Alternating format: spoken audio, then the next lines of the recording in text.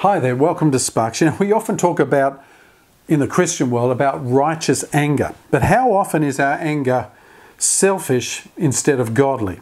How often do we get angry because we've been wronged, instead of getting angry because God's word has been violated? See, even if someone's action is itself sinful, we also sin if our anger is motivated out of self, if it is motivated out of personal offense or hurt feelings. What horrendous destruction comes from a person who is personally motivated by anger. The story is told one time I heard of a woman who was trying to defend her bad temper to the great preacher and evangelist Billy Sunday. She said this: "Although I blow up at the least little thing, it's all over in a minute."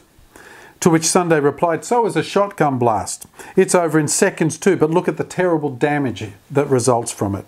See, consider the results of our so-called, outbursts. Consider the results of crimes of passion, where a momentary anger, a person is blinded by what's gone on. They get incredibly angry and then they stab or shoot or defame people, and they call it momentary anger. In the famous 1st century BC Roman poet Horace wrote this: "Anger is momentary insanity." And how true. Insanity is the loss of mental capacity and reason. And that is what uncontrolled anger is. So that is not how a Christian should live. Don't get angry and tell me it's righteous anger. You need to realize the difference between self-anger and righteous anger. Paul says, "In your anger, do not sin."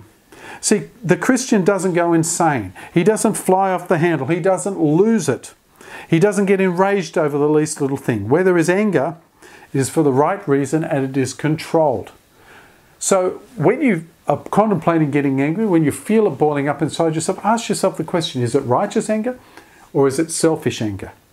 Because, I guarantee you almost always it is selfish anger. And so you need to bridle that and not explode everywhere. You might only explode for a second and say it's all over, but hey, so does a shotgun. God bless you. We'll see you tomorrow on Sparks.